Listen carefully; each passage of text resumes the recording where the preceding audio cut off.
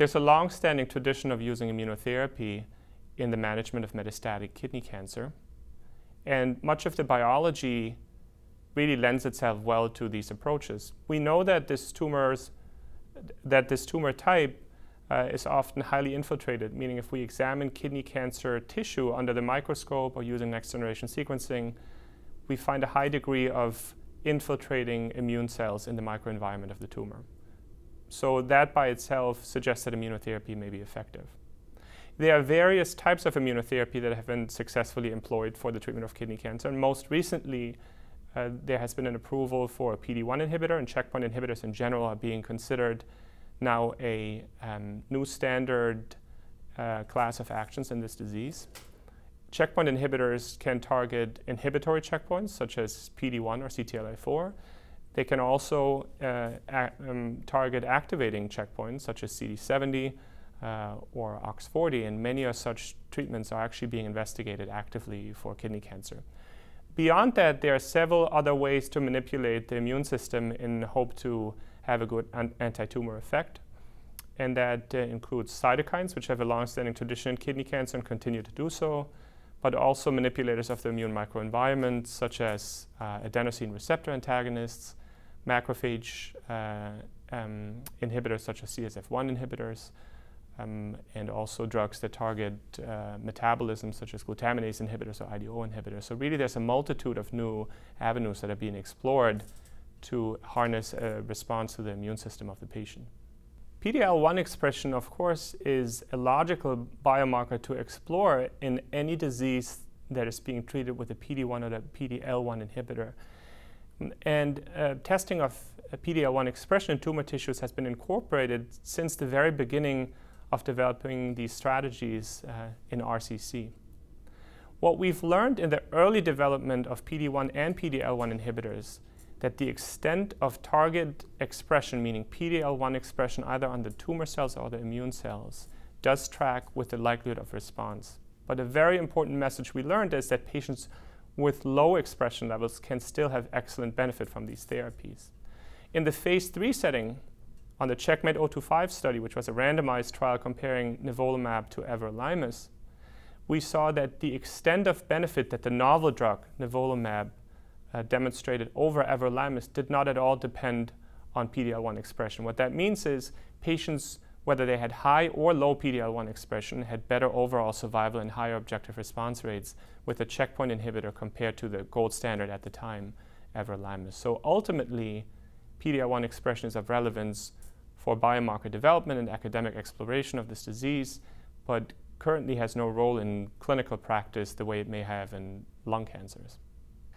The safety and efficacy of nivolumab as a second-line agent is outstanding. I have found no additional toxicity in my patients when I use it. It's been well tolerated and well received by my patients. They enjoy the ability to come into clinic in 30 to 60 minutes, receive an infusion with minimal to no side effects. Especially, remember, many of these patients have already received frontline VEGF inhibitors and have had toxicities. At most, my patients experience fatigue and flu-like illnesses. When I look at the several hundred patients I've treated, I've only have one or two that had such a severe toxicity that it required me to discontinue therapy and utilize steroids to resolve the toxicity. That was arthritis, almost like a rheumatoid arthritis type condition that resulted in complete discontinuation of the therapy.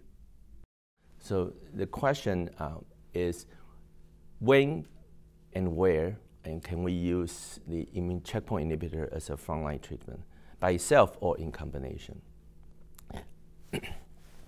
So it's a very, very interesting question, and it's a very, very important question.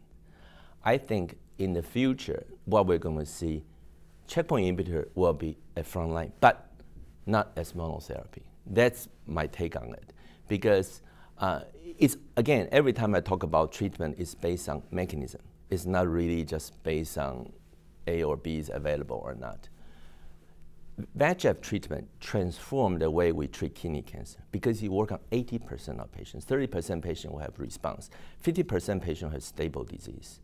But if you take a look at checkpoint inhibitors, it's working, response rate maybe 20-25%, and maybe 30% of patients who have stable disease. So you are missing the chance to give maybe 30% of patients will progress on single agent PD-1 or PD-L1 antibody. So you're giving them a higher chance to progress instead of giving them benefit. So I'm not a big fan of monotherapy of checkpoint inhibitor. I'm a big fan of combination. And I think it's because you're combining different mechanisms. And we know VEGF inhibitors, some of them will modulate the immune response too. So when you put them together, that's why we're going to see it. Because the most trial that we're going to see from now on, actually starting for the past couple of years, it's already starting from the bevacizumab plus atezolizumab.